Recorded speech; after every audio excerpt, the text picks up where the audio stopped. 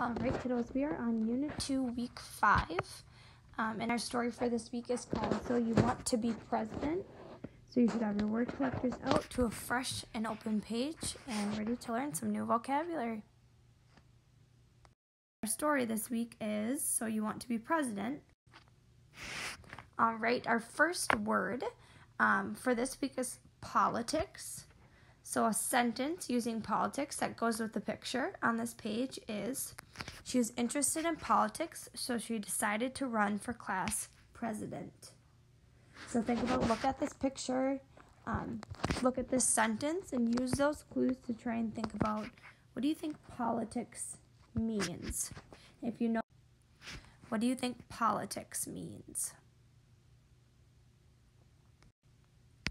So politics is the work of government or management of public business. Okay, so if you see, we have some pictures on here. We have the sign that says vote. We have a picture of Abraham Lincoln. So we think about presidents, we think about voting, we think about campaigning, trying to get people to vote for you or elect you to do something. Okay, so think about, how could someone in our community be involved in politics? Okay, so it doesn't just include being the president, but think about politics just within Blooming Prairie and in our community. Okay, maybe even within our school. Okay, like on the student council. Okay, that would be kind of a form of politics in our school. If you think about the mayor, we have a mayor in our town of Blooming Prairie. That would be an example of politics. Our next word is constitution.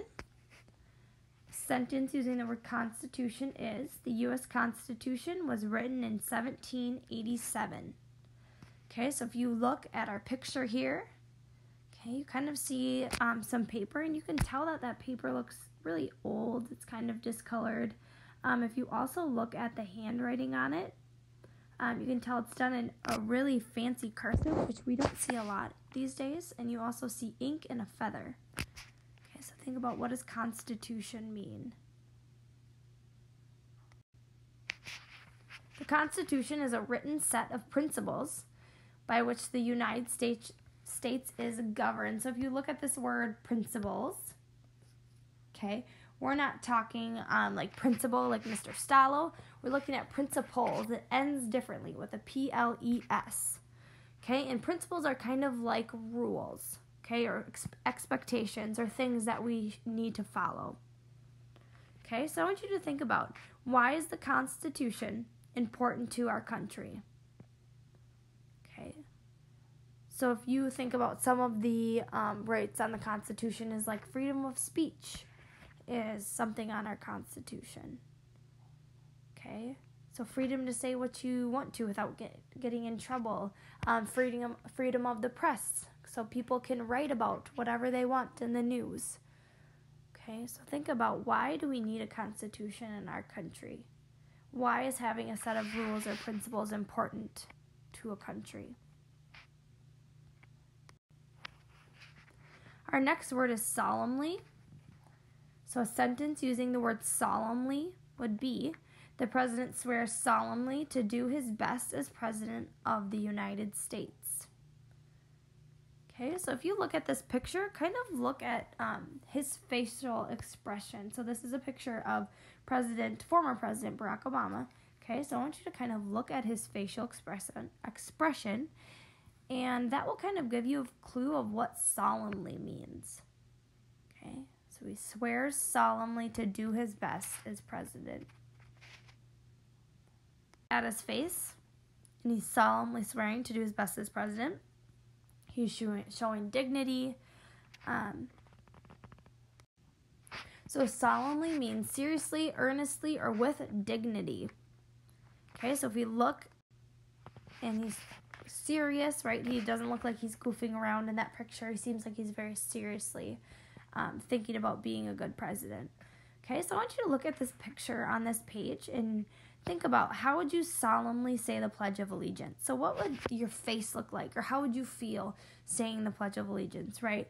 You're probably not laughing, right? You're probably not elbowing your buddy next to you, goofing around, laughing, right? You're being very serious, and you're saying things with dignity because it's something that means a lot to you and your country, okay? Or how would you solemnly shake the hand of a soldier? So if you think about our Veterans Day program, okay, if you got a chance to shake the hand of a veteran, okay, or talk to a veteran, how would you solemnly shake their hand and thank them for their service? Okay, you would do that seriously, earnestly, and with dignity. Our next word is responsibility. So a sentence with the word responsibility would be, it was the babysitter's responsibility to feed the baby. Okay, so that kind of goes with this picture on this page. So think about what responsibility means. It's probably a very familiar word to you, or it should be. Picture, it's this babysitter's responsibility to take care of this baby by feeding it. Okay. So responsibility is an obligation or the act of taking care of someone or something. Okay, so taking care of someone or something. So if we look back at that. So I want you to think about, what is a responsibility you have at home? Okay, you might think of it as maybe a chore. Okay, what kind of responsibilities you have? Maybe it's to let the dog out or feed the dog every night. Maybe it's to do the dishes, or maybe it's to get your homework done, or get your reading 25 minutes done right when you get home.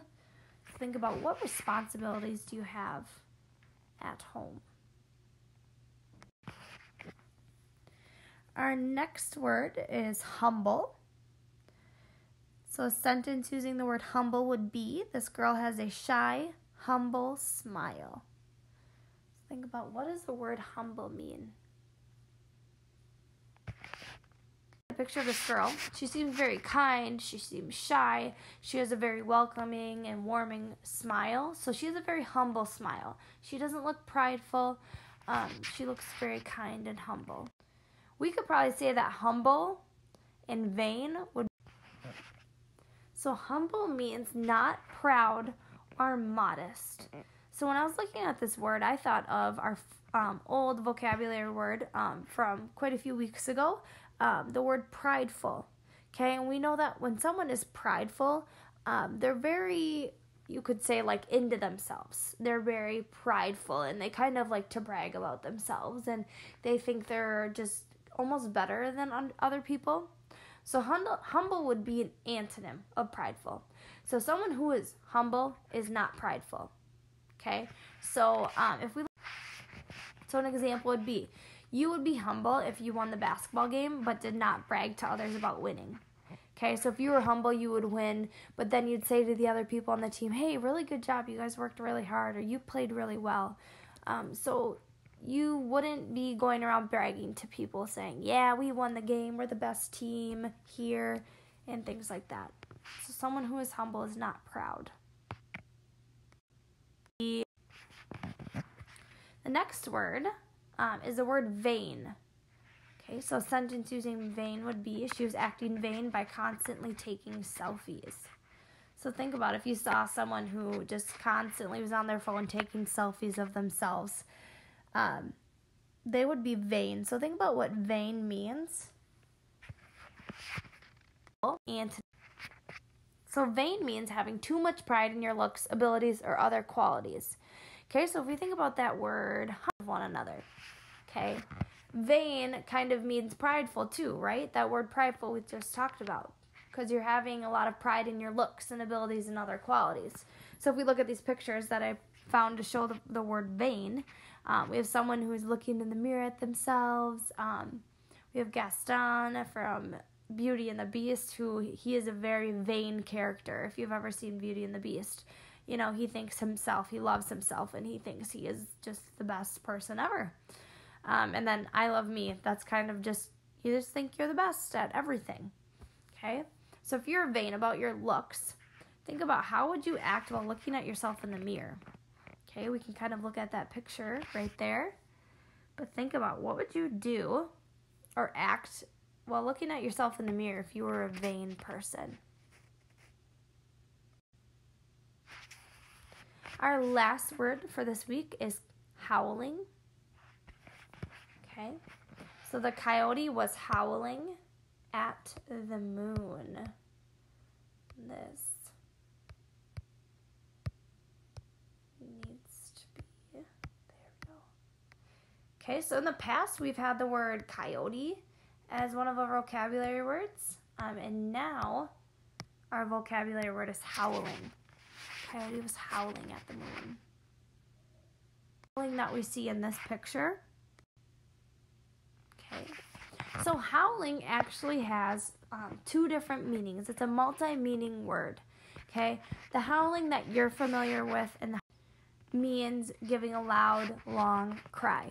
So just like this picture I have on this page of coyote, as a verb, howling means giving a loud, long cry, which is the meaning that you're probably most familiar with. Okay, howling as an adjective, though, means very great. Okay, so if you look at this picture of some kids right here,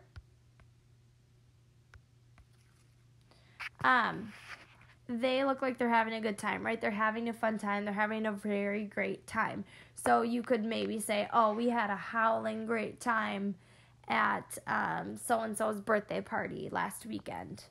Okay, so howling could also mean very great. So it has two different meanings for howling. All right, kiddos, so that is all of our vocabulary words for this week for our story, So You Want to Be President. Make sure that you are going back in the video if you need to, if you missed some of those definitions, or would like to look back at some of those pictures, you may go ahead and do that. Make it a great day, kiddos.